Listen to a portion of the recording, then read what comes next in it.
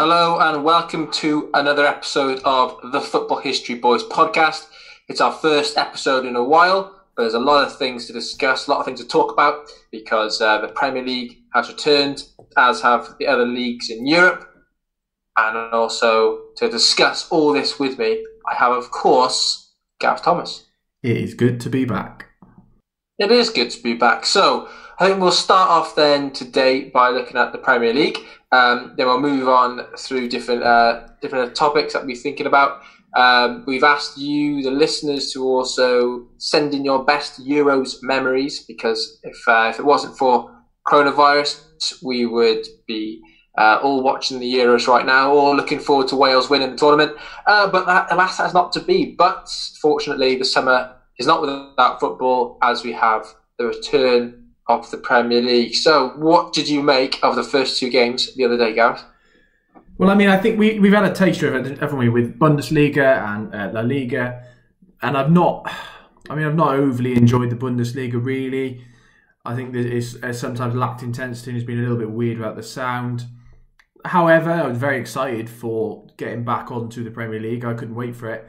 Watched both games. I think they were both decent games when they that first one there was sort of not very much goal mouth action or anything apart from the incident that we'll come on to in a minute.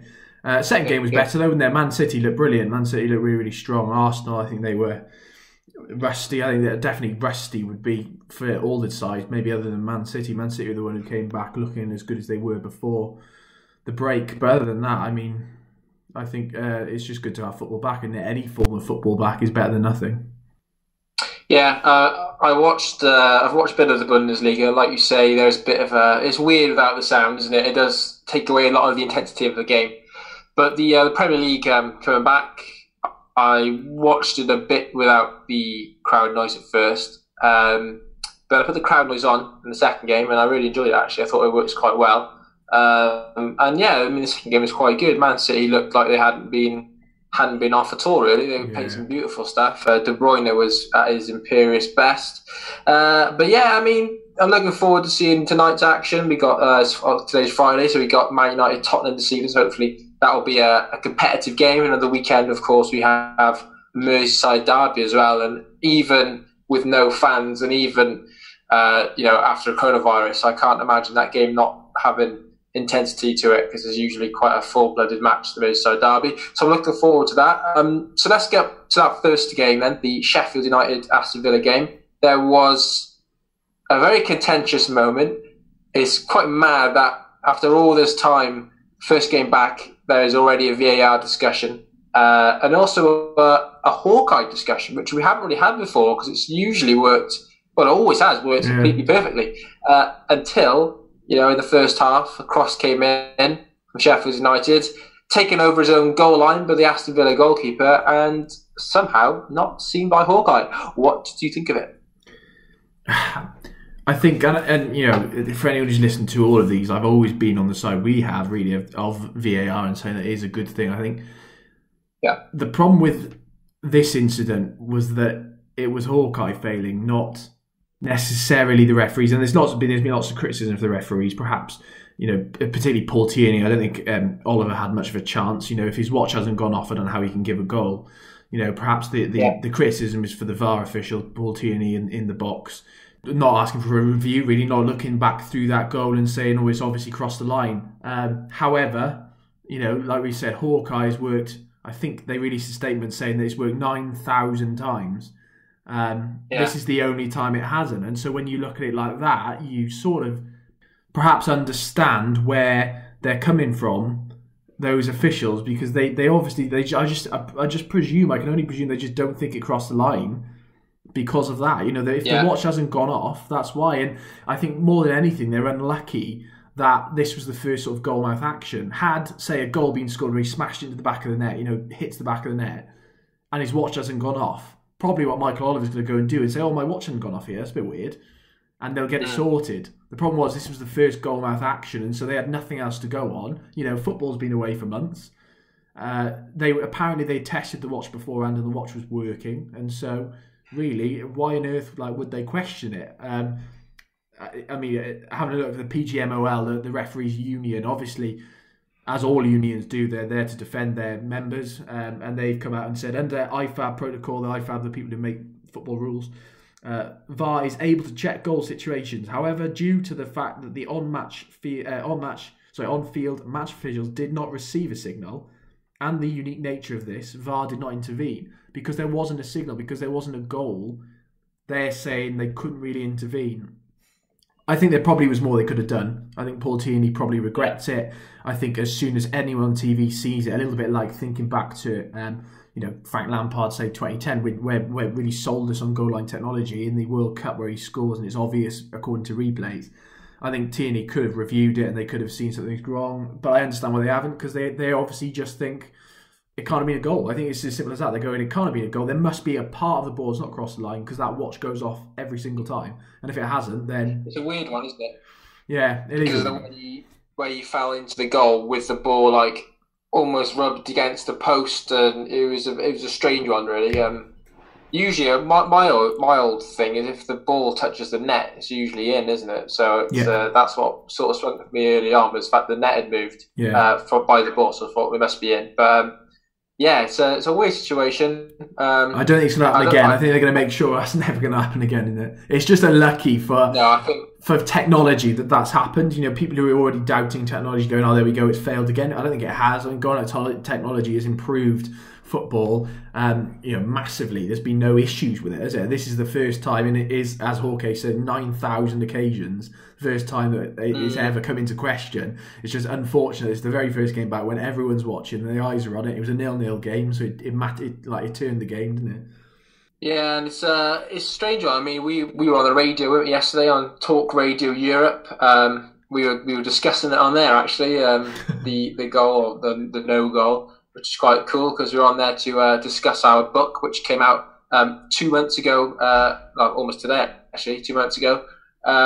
That's been a wild few months for us, isn't it? I mean, we've appeared on quite a few podcasts. We've been on Beat the Press, Shoot the Defence, and a few others. And it's been amazing, really, to see how the book's got on, because it's been, it was a big labour of love to get it all done and submitted off, and to see it, sold in the shops now is the next step, because obviously not being able to go out to the shops, or not having shops open during the coronavirus, means we haven't actually even been able to see our own book on a bookshelf in Waterstones or WH Smith or whatever. So I'm really looking forward to seeing that.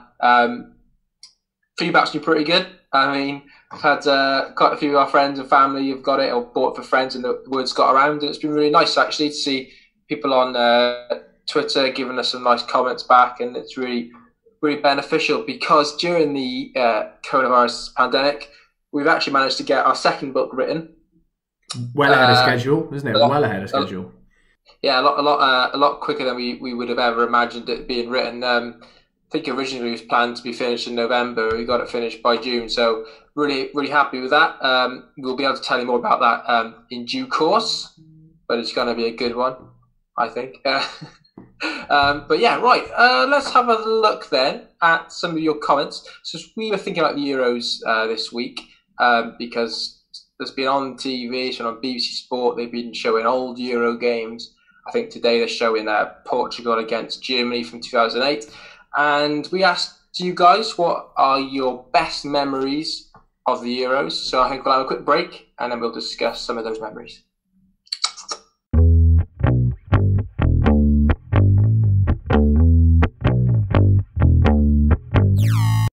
Welcome back to the second part of the Football History Boys podcast.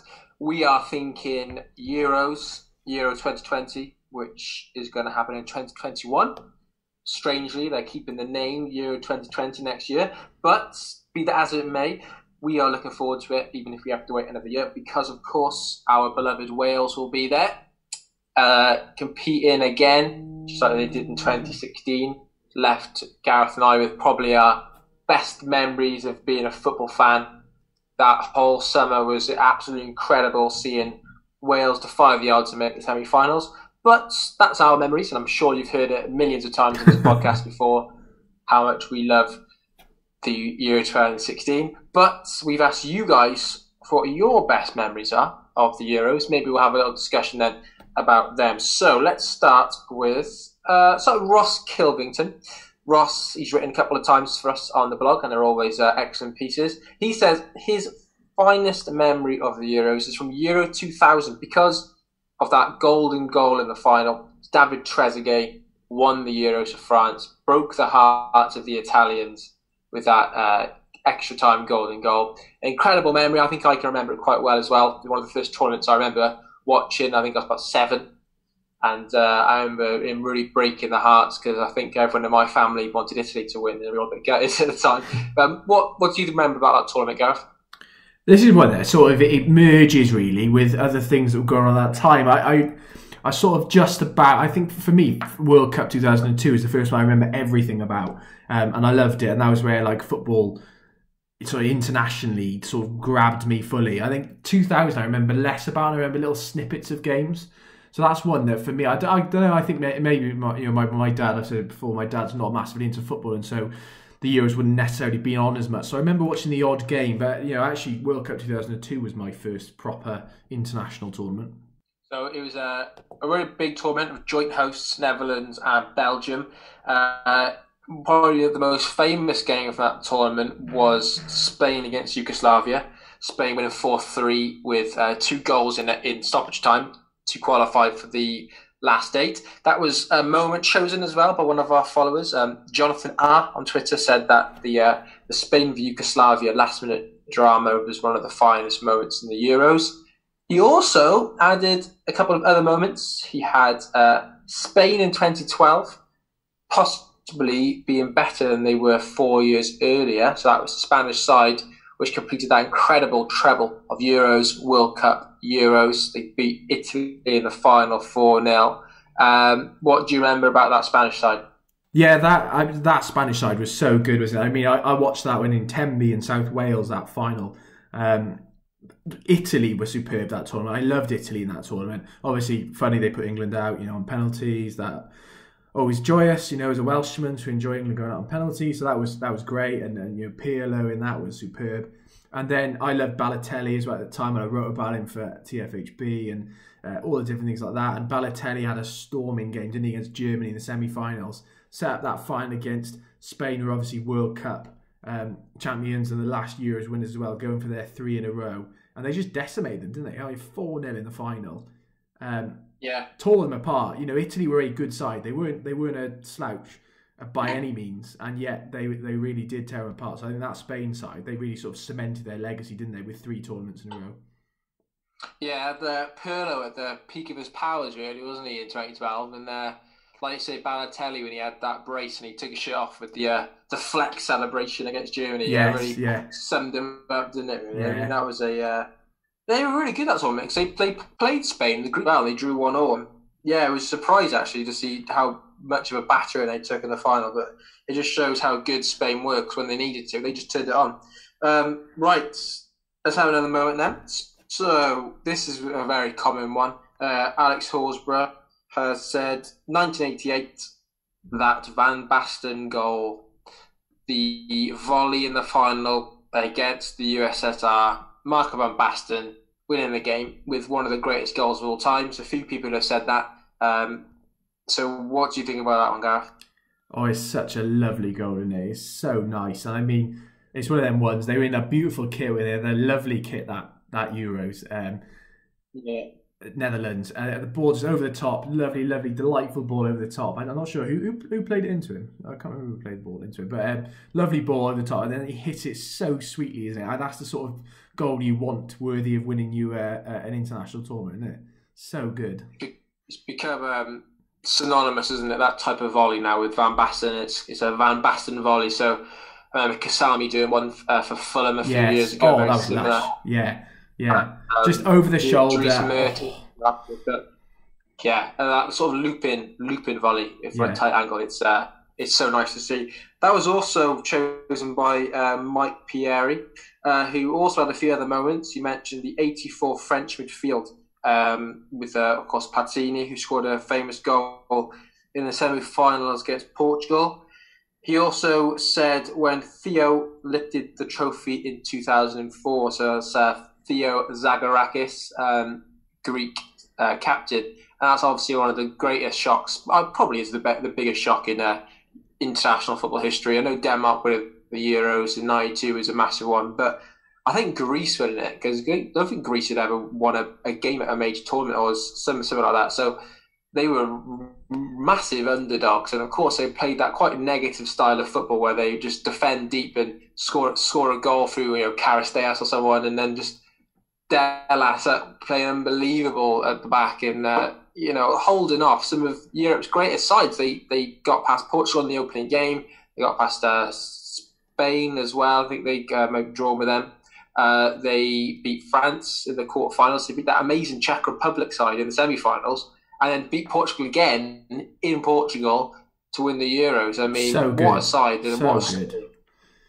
I mean, people said when we did the greatest ever tournament on Twitter a couple of months ago, a couple of weeks ago, it feels like ages ago, and I was in lockdown, but the tournament to find the greatest ever international side, a lot of people were like, you can't have Greece in there, they just defended to win it. But I mean, I don't think that's not an issue for me. It doesn't matter if they defended to win it. They never should have won that tournament. If they played open, expansive football, they never would have won that tournament. They did what they needed to do to make sure they could win it, and I think it is a massive, massive achievement, isn't it? I love an underdog story. Perhaps that's just the Welshman in me. And I think for me, that is one of my favourite memories. 2004, just before moving up to secondary school for me.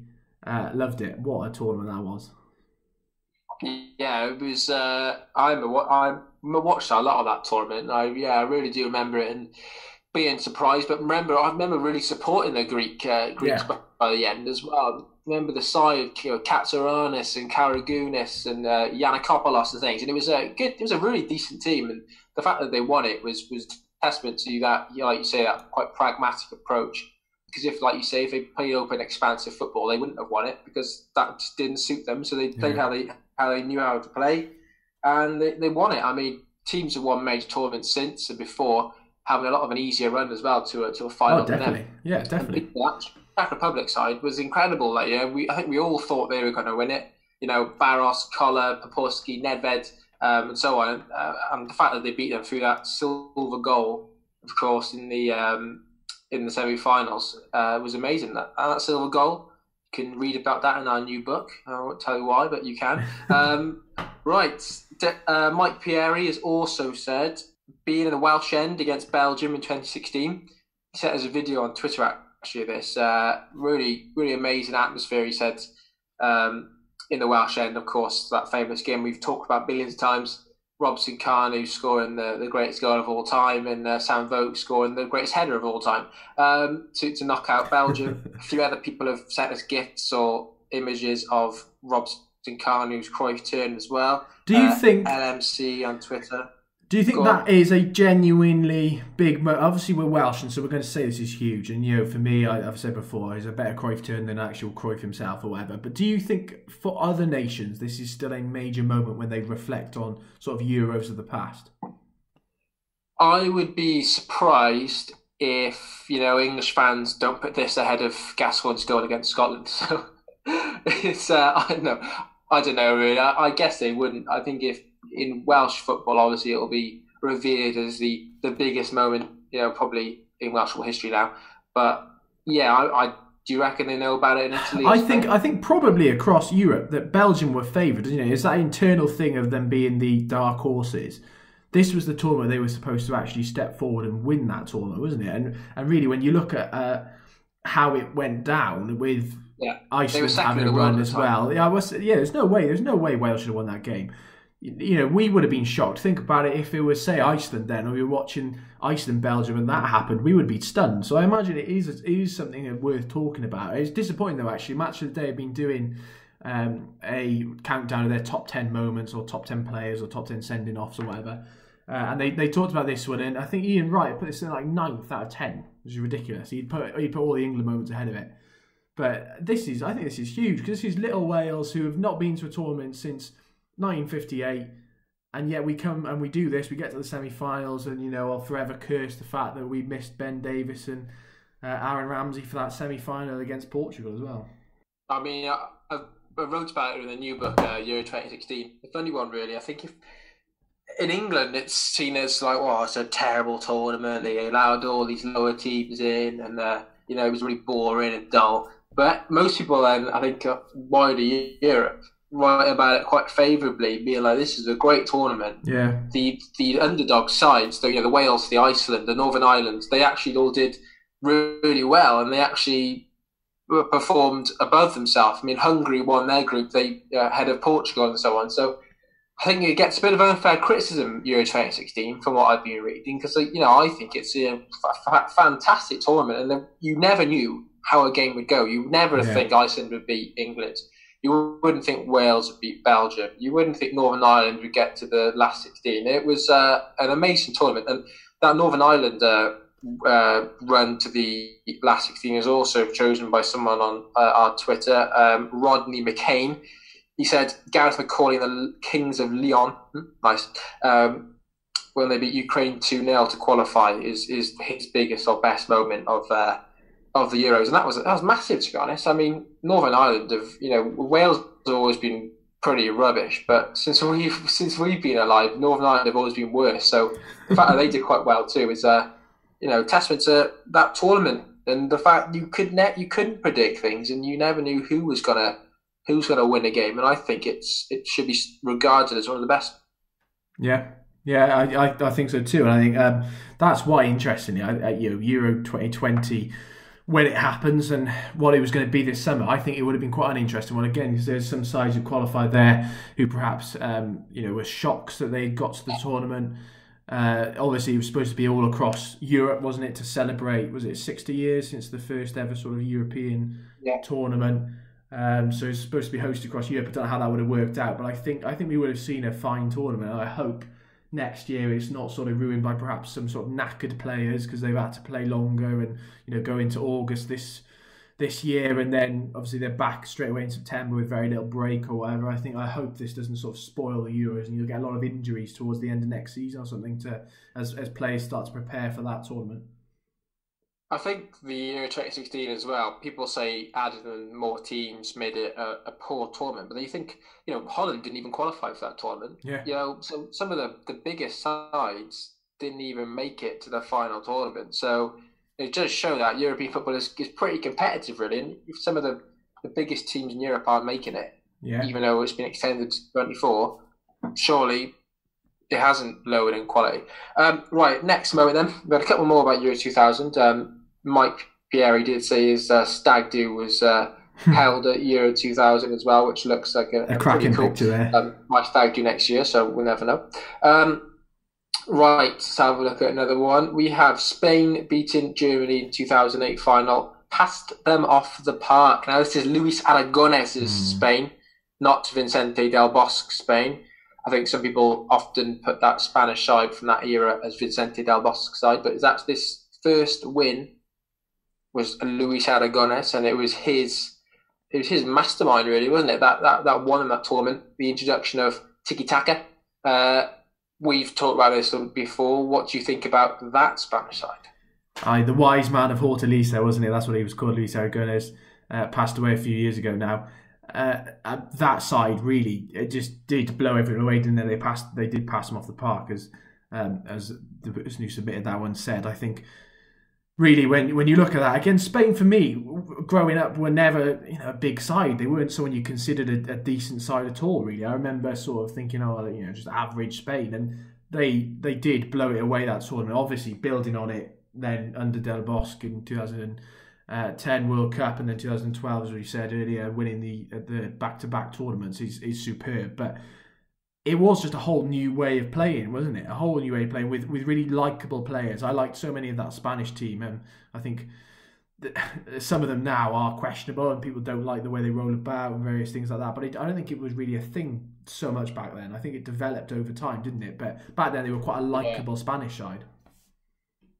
I think that developed from the Barcelona, didn't it? The Guardiola side going down quite easy, but then they developed that from the Mourinho and the sort of the Real Madrid Al Clasico, and it just spilled over, didn't it? And these theatrics. But the 2008 side, of course, had Marcos Senna in midfield, who is often forgotten man, I think, of that Spanish football evolution. We always think about Xavi, Iniesta, Busquets, David Silva, Fabregas, Xabi Alonso.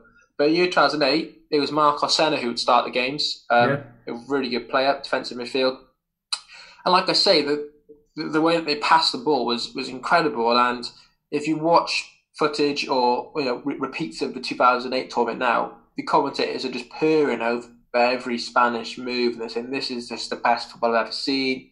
This is amazing. I think eventually it got found out for tiki-taka and people managed to work it out. And then it became quite boring and mundane as people just passing it from side to side. But back in 2008, there was a definite aim, and it would be let's pass this in triangles as quick as we can to the goal, rather than just passing for the sake of passing. So I think that's 2008 side maybe had the most pure tiki-taka. And it wasn't dominated, interestingly, it wasn't so much Real Madrid, Barcelona. If you look at Spanish squads even now, they're very much just made up of players who are at Barcelona or Real Madrid, aren't they? And that's amazing in itself, of that side that they hate each other on the pitch. Lots of them didn't get on. You look at Piqué, Ramos, didn't get on with each other, yet they play together on the national stage and win the World Cup or whatever. But that Spanish side, I mean, you look at this Sevilla representatives, Valencia, Villarreal, Real Betis, Mallorca, Getafe, Zaragoza. There's representatives from across La Liga, really. And of course, there's Pep Mourinho from Liverpool and Arbeloa at Liverpool, Xabi Alonso at Liverpool, Torres at Liverpool. So there's influences of English football in there too. But I think that side really was someone who just burst onto the scene and then followed that up 2 years later at the World Cup. And suddenly this Spanish side are revered as, sort of the team of the 2010s or the 2000s and the 2010s, aren't they? Yeah, incredible side, and one I think that me and you will probably always hold close to our hearts because, high school days dominated by that Spanish side. Yeah. Next up, 1984. This is from More Than a Game 66. He says, 1984, doesn't mean the book, it means the Euro tournament.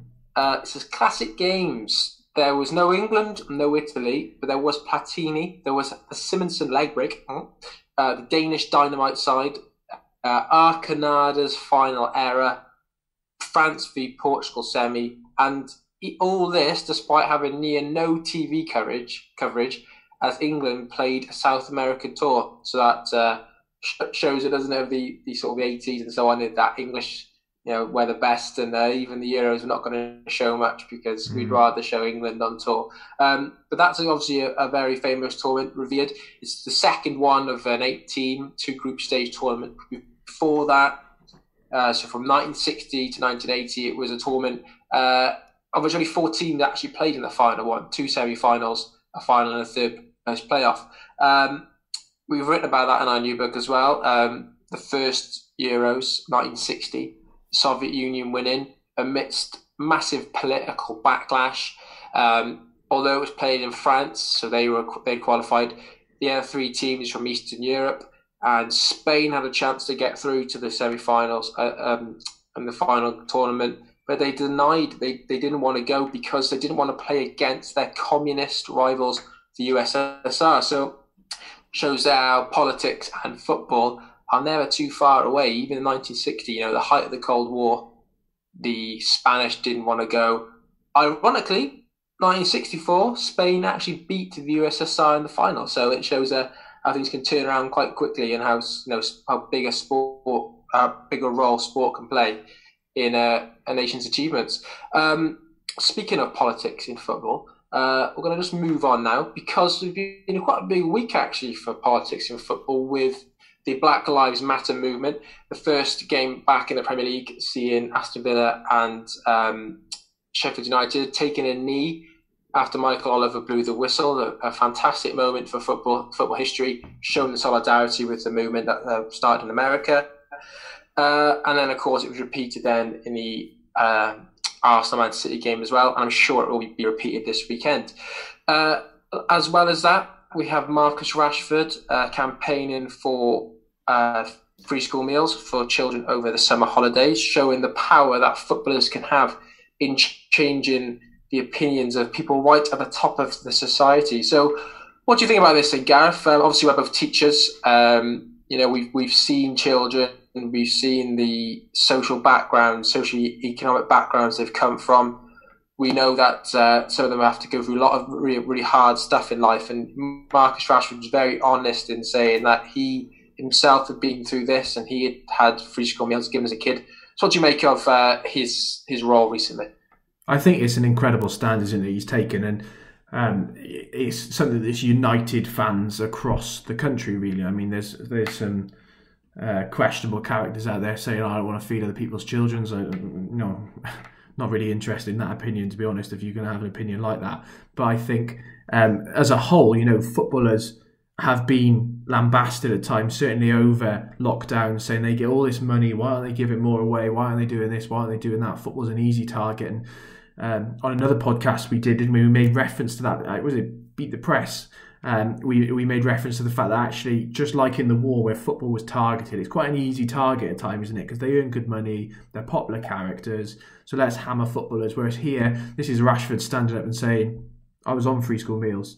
I know what it's like to be hungry. I know what it's like not to have everything you need for daily life, and how that can disadvantage you. And he's someone who's found immense fame and immense wealth now, and he's using that. I mean, I know he's donated millions upon millions of pounds, hasn't he, to charities previously, and this was him standing up and saying the government needs to provide food for some of the poorest children over the summer holidays. There's so much data that goes into it, sort of teaching the well-being side of it, of looking at them and saying, actually, those kids are fed during school time because they get free school meals, and then in the 6 week summer holidays they're getting almost malnourished from not being given food. And so all he's saying is stand up and let's give some money to these families and provide free school meals for them, which is great that he's decided to do that. And I like how it's united all football fans, that you see people saying, what a great guy. Even Man City tweeted saying Manchester United as a city and things like that. So it's nice to see, although I do get wound up by people who comment the love that Rashford from a Liverpool fan, or love that Rashford from a City fan. I don't care who you support. Does it? You just say well done Rashford. It doesn't give you extra credit just because you're a Man City fan saying well done to Rashford. Like, that's the partisanship of football. But incredible, isn't it? And he caused the government to do a U-turn, even though he got called Daniel Rashford, wasn't it, by Matt Hancock on TV. Yeah. Oh, there we go. Yeah, because he was the one who was calling out footballers, wasn't he, in the first place? I mean, I was conversation on Twitter yesterday actually with Nathan Amin on who's an author. Henry VII, I think, is his main thing, but he was saying about how he's getting a bit annoyed about the partisanship of football fans now, and the sort of blind loyalty people sometimes have towards their club, even if the person talking is talking nonsense, and some people will defend them to the hills because they happen to support the same side. But there we go. I mean, Marcus Rashford, amazing. What a job he's done. Top lad. Fantastic. Right, we'll take a break and we will come back in just a moment.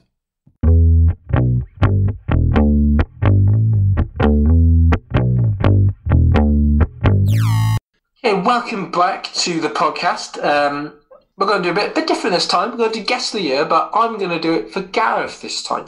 Now, usually Gareth gives me 7 clues to famous things that have happened in history, the 7th of which is a famous football moment, and then I have to guess which year it happened. So we're going to do it differently this time. I'm going to give them to Gareth. I've got out my big history book, a visual history of the modern world. Okay, you ready to go? Shoot. Okay, first clue. The United Press International News Agency is formed. Ooh. That could have been well early on. 1930. Okay, 1930. Okay. Number 2. The first ever Grammy Awards. So the Oscars started about, was it 1927, the Oscars? Grammys of music. Maybe 30s still. Or maybe just post-war. Maybe let's go 48. A nice little post-war thing to get people happy again. You're lovely. Okay, number 3. Mao launches the Great Leap Forward modernization program in China. Mao. Now that narrows it slightly. Mao then. 50s Mao, isn't it? Mao Zedong. I can't think of his exact rule, but I think it's around. I think it's 50s and 60s, isn't? He's into 7. He's a while. Let's go with 59. Okay. Next one. US scientists begin measuring the ozone layer. Good question.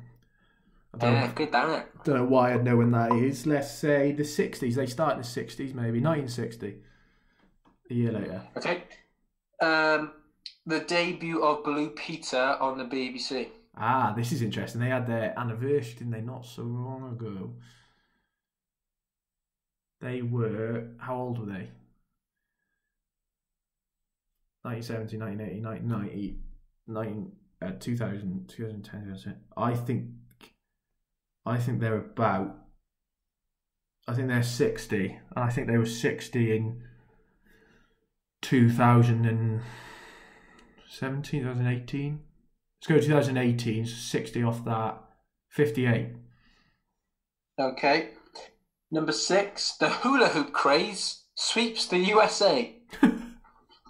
That could have been 58. I'm going to stick with Blue Peter. I'm going to say 58. Yeah, it could be around then. It's sort of a 50s, probably earlier than that, isn't it? I don't know. Let's go 58. 58 still. Okay. Final clue. A star is born. Edson Arantes do Nascimento, also known as Pele, makes his World Cup debut. Of course, yeah. I didn't even see you were going that way. Yeah, Pele knocks Wales out of the old World Cup. Yeah, 1958.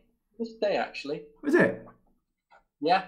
So 58, you were right on the 5th guess, mate. I mean, you're pretty close. You said 59 earlier on as well. So yeah, that was just a real guess. You're better than me at that. So well done.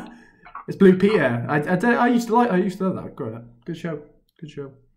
Yeah, Connie Huck and the gang. Brilliant. Right, well done, mate. Oh, thank you. What's next? Just to promote, obviously we'll get this out as soon as possible, but Father's Day is on the way. If you do own something such as Amazon Prime, other bookshops available, but certainly if you own Amazon Prime, you are able to order this today, or even not. If you order it on Saturday morning, it could be there by Sunday, by Father's Day. Order our book. Why not have a look at our book, Football's 50 Most Important Moments, for only £11. I think it dropped again to £11.83 at the moment on Amazon. Lots of other places selling it too. Give it a go. Your father will love it. There's lots of good reviews on there, so why not check it out? Football's 50 Most Important Moments. How else can you get in contact with us? Sorry. I mean, you could buy it from as a Mother's Day gift, but a very late one as well if you want. I mean, I'm sure the mums would love it 3 months late. That's true. Or an early Christmas present. Perfect Christmas present. Yeah. Get going. An end of lockdown present. You know, if you're seeing family members you haven't seen for months and you're thinking, I should take them something, you know, maybe a bunch of flowers for one of them and, you know, the book for the other. Why not? Yeah. You know, you could have the book instead of flowers. You know, there we go. Longer lasting. Okay, you can also get in touch with us on Twitter at TFHBS. You can email us, thefootballhistoryboys@hotmail.com. You can go onto our website, www.thefootballhistoryboys.com. We've had loads of guest blogs recently. It's been fantastic. They've helped us keep the blog running when we've been pretty busy with all the lockdown teaching. So thank you very much to everyone who's given us a guest blog. We've written a couple ourselves as well. We've got one about shirt numbers. We've got one about Peru versus Austria at the 1936 Olympics. We got one documenting the history of extra time. So if you want to learn about any of those things, head over to the website. Definitely check out. I mean, just to say a big thank you to people like Alex Horsburgh, who kept us going over lockdown. Scottish radio presenter who got involved, said, I want to write some Scottish pieces for you. We didn't have a vast amount on there about Scottish history, and so it's been great to have so much sent in from Alex on all different aspects. He's very unpartisan in that way. He's written about Cowdenbeath, he's written about Dundee, he's written about Celtic, he's written about the Scottish national team. So if you are a Scottish listener today, go and check out on the website, thefootballhistoryboys.com, definitely. But before we go, we're just going to do one last thing. We're going to pull out our predictions that we made right back at the start of the season. I'm pretty sure, Ben, neither of us predicted that there would be a massive break because of coronavirus. I think we were wrong about it. So we're going to pull out our own predictions, and we'll see how we did. We predicted the top 4, the bottom 3, Golden Boot, Champions League, which of course is still going on. It all should be wrapped up by now. But we'll just see how we do as we head into those last couple of weeks of the season, this intense run of football. So final break, and then we'll come back and review our predictions.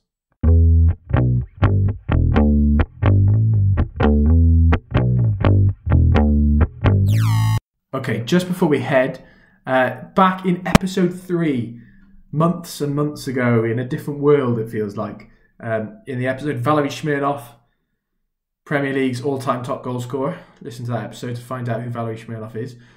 We predicted some things for the season ahead. We predicted top 6. We predicted bottom 3, Golden Boot in the Premier League, Player of the Season in the Premier League. Not that's poor, that we've done poor there. And also Champions League winner. So, we both said the same for top 1. We both said Man City were going to win the league again. We both thought Guardiola would make it another season of dominance. Ben, as a Liverpool fan, you must be delighted that isn't the case. Yeah, I mean, it's still mathematically possible, but, I am delighted. In second place, we both thought Liverpool. We thought they'd fall short again. But as it stands, it looks like you are about to end your long, long drought. Even if it's got an asterisk, as people keep saying, it will still be a fantastic victory. Now. I mean, the whole season will be asterisk, won't it, in that way? But, if they play out the 38 games, there's anything one can complain about, really, is there? So, yeah, it'd be a fantastic achievement, obviously. We're in third. Both of us said Chelsea. Thoughts? Okay, possible. Yeah, I think they're going to have a great run. I mean, they're 5 points off Leicester at the moment. I think... I don't know why I was chatting to Tom Passmore and Lewis Williams on this, my mate, so we were just talking about what we think. And, I feel like young players are going to come back into this. I don't know if there's any sense in that. But Guardiola seemed to say something similar about how his young players have adapted better. And, Chelsea got a very young squad. Do you think there's anything in that? Do you think the young players will adapt, getting back to this quicker? Will just be up for it more, will be fitter immediately, more able to play those games in shorter bursts and things like that?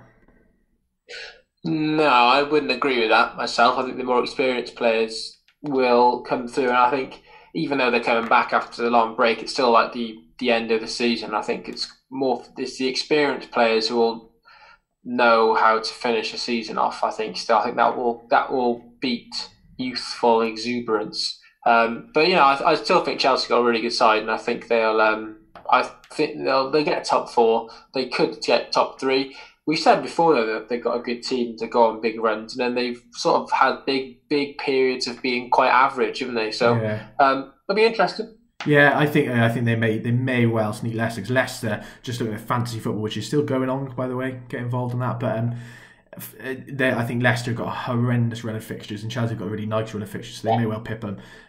Looking at then the bottom, the last one in fourth place, we both said Tottenham. You said Tottenham because of Ndombele. And I mean, Tottenham are in 8th. They may well sneak further up the pitch because further up the table because they've got Harry Kane and that back now for this run in. But no, we were wrong there. They didn't get top 4. We didn't say Leicester. Who would have thought Leicester, 3rd place at the moment? They may well hold on to that 3rd place. But an incredible season Leicester have had, haven't they? Yeah, great season. Good manager. In 5th, this is the only one I'm on to get right at the moment. I said Man United 5th. As it stands, they are in 5th. However, they probably have the nicest fixtures of any of the clubs left. I think they are going to get into that top 4. They may well be there anyway. They may well get a Champions League place with the whole Man City ban, but I think they will probably sneak a top 4, or may well sneak top 4. You said Arsenal. You mean I didn't say Sheffield United? Can't believe it. Down in 9th. Arsenal. You said Danis Ceballos and Unai Emery will come together and make it into 5th. Never listen to me again. I had Arsenal in 6th, though in fairness not much better, and you had United in 6th. So not a million miles apart that. Our bottom 3 were very, very wrong on this. Apologies to fans of all these clubs. So in bottom of the table, you said Brighton, and Brighton are currently they're looking pretty safe. Well, they're not a million miles off the run yet, but they are in 15th, so they should be okay. You said bottom. I said Sheffield United bottom of the table. They are in 6th place, and they could well qualify for the Champions League. Depends on Man City's ban and if they can better Man United, perhaps. Then I said in 19th, I said Newcastle for the reasons of Bruce sacked at Christmas and Pardew takes them down. And you said Sheffield United in 19th. And then you said Burnley in the final relegation spot, and I said Crystal Palace, but I did say only if Zaha goes, and he didn't go, and so that's why, although he's not had a fantastic season, but they're in 11th, so we were wrong on that as well. Burnley 10th at the moment too, so apologies to them, we underestimated them. Looking at Golden Boot, I said Harry Kane. You also said Harry Kane. Yeah, I wonder if you said he'd get loads of penalties. Yeah, I thought he would. I thought he'd have a great season. He Spurs' top goal scorer. He's got 11 goals. Was injured for a period of time, isn't he? Sadly, he's looking like he's starting to become a bit of a broken man, isn't he, injury-wise? We'll see what he's like now in the run-in for this period of time. I mean, you'll have to be rested, I imagine. I don't think he's going to be able to play every game in the amount of time they want to play. Play of the season, then, I said, this is poor for me. I said Sterling play of the season. He's had another decent season, isn't he? Or Bernardo Silva, thinking that Man City would dominate. And I said on that pod that he'll take the place of David Silva, but obviously not quite happened. It wasn't quite right there. You said Firmino for that. He's been okay. Yeah, I mean, he's had not been the best, but bit of a goalless run, isn't he? But he's not just about goals, is he? He's about everything else he brings to Liverpool, isn't he? Yeah. And finally, the Champions League. You said Liverpool would win another one, or if you were pushed for another one, you said Juventus or Barcelona, and I said Juventus, hoping that Ramsey would win one. I mean, sadly, he doesn't look like he's playing at the moment for Juventus, but there is talk that Sarri's on his way out of Juventus, so potentially under whatever new manager comes in, he'll get another burst of life. They lost the Coppa Italia, didn't they? Yes, to Napoli. First title in 6 years, isn't it, for Napoli, under Ancelotti. But sadly for Ramsey, he scored a penalty in that, didn't he? But sadly for Ramsey, it's not sort of worked out for him that well at Juventus. However, I did in the sales the other day buy a Ramsey Juventus shirt just because I thought, nice. Yeah, I thought it was cheap, it was reduced, and also I thought a bit like John Charles when he played there. I want a Ramsey shirt. I love Ramsey. I wouldn't have ever had a Ramsey Arsenal shirt. So I thought I'd get a Ramsey Juventus shirt. But sadly, it's like I think he'd be a good squad player at Liverpool myself. Oh yeah, he definitely, undoubtedly. I mean, it was talking going back to Arsenal, which would be just so Arsenal if they ended up buying him back when they released him on a free, isn't it? But I can't imagine he'd go back there. I mean, if I was him, I'd be quite cross with Arsenal. Yeah, go to Liverpool, win potentially, another Premier League next year, or help them win another Premier League. Who did you say would win? I said Juventus. But we will see. I mean, that's going to be a bit of a funny tournament anyway, isn't it? That's going to be a summer tournament in August of a different game every day. Straight knockout. No two legs. So it'll be a very, very odd one, that. I know, I'm annoyed because Liverpool, if we didn't play that game against Atletico, we'd be in it, but well. Yeah, frustrating. Anyway, it's been a pleasure being back. As lockdown comes to a close, hopefully wherever you are listening, things are starting to get back to normal for you soon. Shops are opening. We're allowed to go outside and meet people now. And football, perhaps most importantly, for the morale. As Dominic Raab said, football is back for morale's sakes. As he make a face at me there. Hey, it is boosting morale. He's not wrong there, is he? He's not wrong. It has boosted morale. Everyone's been happier since football's back. Thank you, though, for joining me, Ben. As we said, make sure you check us out on Twitter at TFHBS, on Facebook, The Football History Boys. Check out the website, thefootballhistoryboys.com. Get in touch. And also check out our book over on Amazon and other online bookstores. But hopefully when bookstores open, you'll be able to actually see it and pick it up in person. You can go and have a look in your Waterstones and pick up a copy of our book, Football's 50 Most Important Moments. It's been a pleasure. Thank you. Thank you very much. See you next time.